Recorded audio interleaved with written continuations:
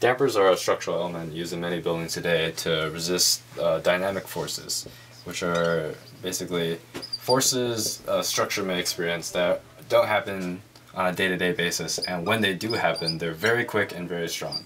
So the obvious one is earthquakes, another one may be really intense storms or winds.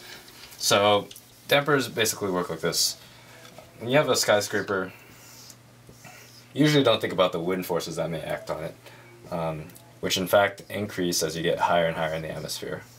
So while you're maybe on the 10th floor and you don't experience much side-to-side movement of this building, on a very windy day at the very highest floor, buildings are known to experience over a foot of side-to-side motion, which you could definitely feel, which leads to a lot of motion sickness for office workers.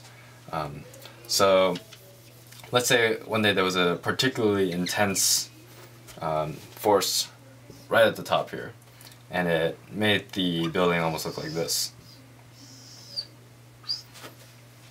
This is a serious problem for structurally, because here you have the columns on this side in compression, and here you have them on tension.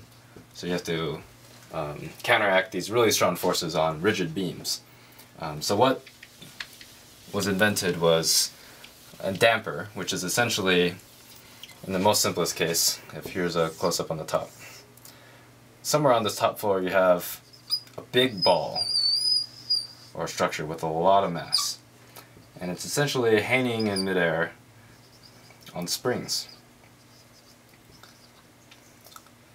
so that when this building moves,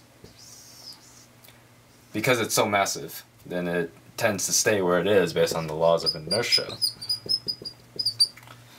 So it's counteracting the force which is pushing this structure to the right, which is going to cause it to, over time, move less.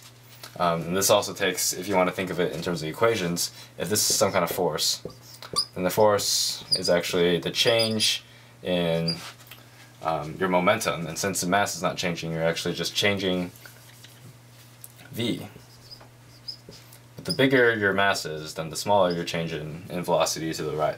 So that's what this big damper does. So really good examples of this are the Taipei 101 in Taiwan, the Millennium Bridge in London, the Skywalk in Grand Canyon. All of these use this damper.